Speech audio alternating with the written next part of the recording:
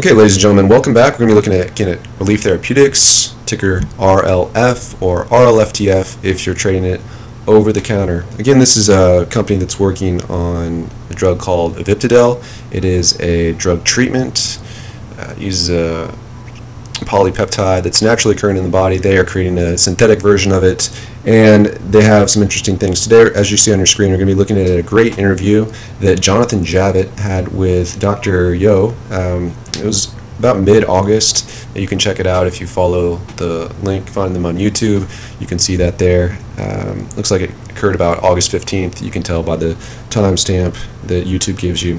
So anyways, I'm just going to give you the rundown. I'm going to give you the brief synopsis, but one thing that was really great is to be able to get a kind of a personal feel of the leadership of people that are involved in a big drug like this coming out during a critical time. So let's jump right in. Just basically from the top, they're running their major trial is a phase 2, phase 3 trial in Houston Methodist in Houston, Texas in the United States.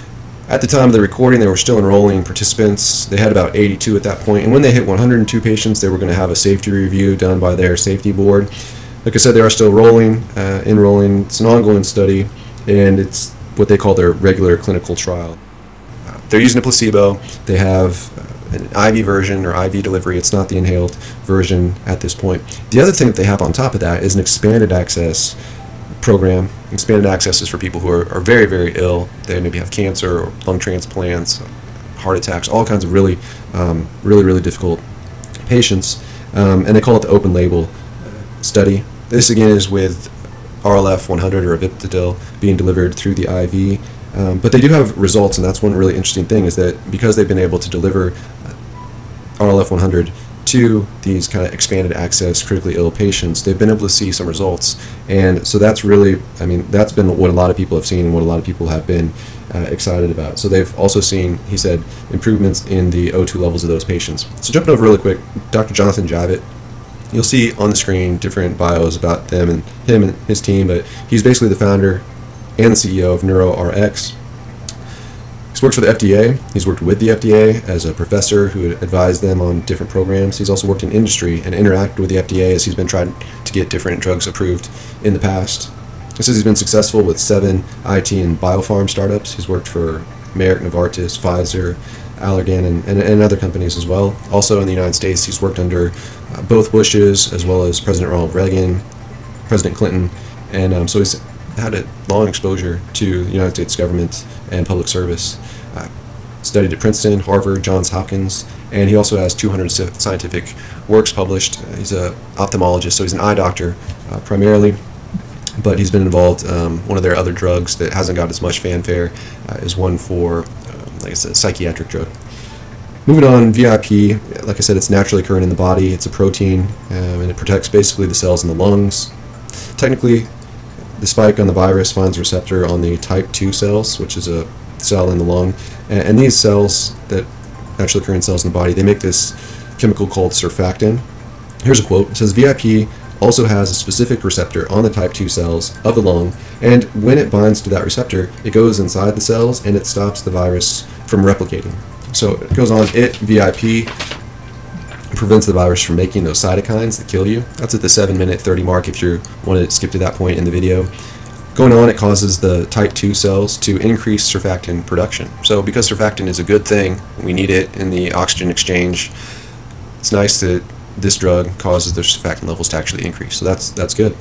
In a couple weeks, he said they're going to start giving it to people in an inhaled form. So a couple weeks would be somewhere around 1st of September, about now when I'm making this video, for people with early stage Rona infection. So you're going to have the IV still for the critical patients, and that's their plan moving forward. And then you're going to have the inhaled version of the RLF 100, the Aviptadil, for people with early stage or mild cases. Now, I originally started following this company and looking into this drug because when I was looking at remdesivir, the real problem with needing to have people in an ICU or hospital setting is it's very difficult. Yeah, basically, you're going to run out of beds. And you're going to run into cases like we saw early on in Italy, where they were having to put people up in hospitals and old hotels and any other like public buildings that they could find to kind of treat people.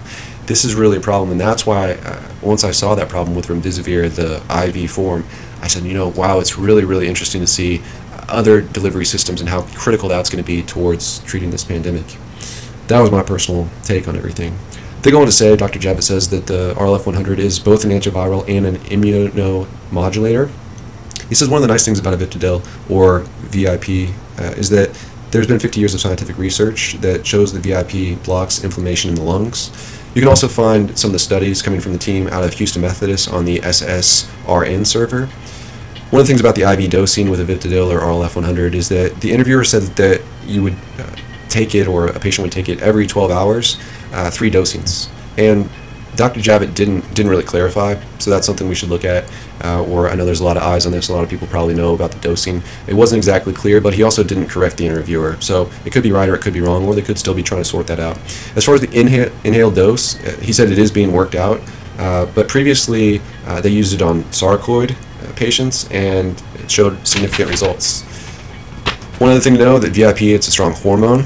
It does have some side effects like diarrhea. It does lower the blood pressure, which is normally a concerning thing, but in a clinical setting, doctors are easily able to provide other drugs in order to help people maintain the appropriate blood pressure levels.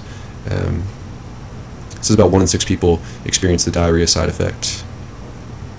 The interviewer then asked him about the EUA, the emergency use access, and Dr. Javitt said that he met with the FDA earlier in August of 2020, so that's something that they're talking about, or could be talking about. RLF-100 has the main study site. Originally it was in Miami, but then also UC Irvine out in California, University of Louisville, and then also by the end of August he expected that there would be a total of about 10 universities working with RLF-100, Aviptadil, administering that to patients and tracking the results.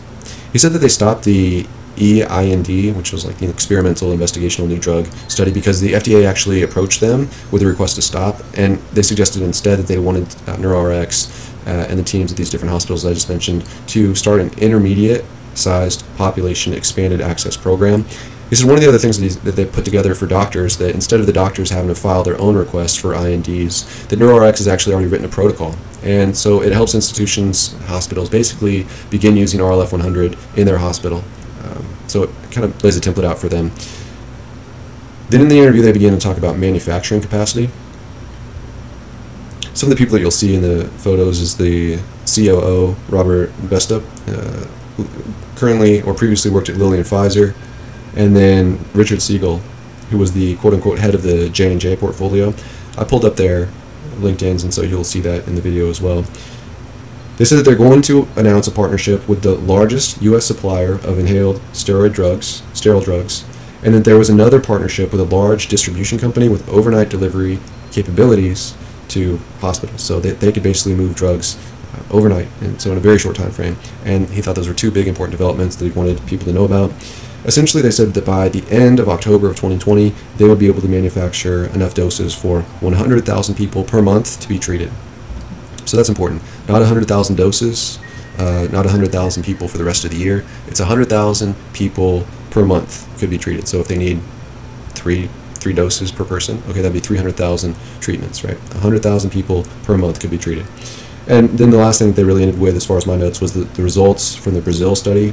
People who survived had higher levels of naturally occurring VIP in their bodies. And so that's really interesting. Yeah, I hope you guys appreciate that information. I'm going to be doing another quick overview of an interview that was done by the Relief Therapeutics chairman of the board, Ram Salvaraju.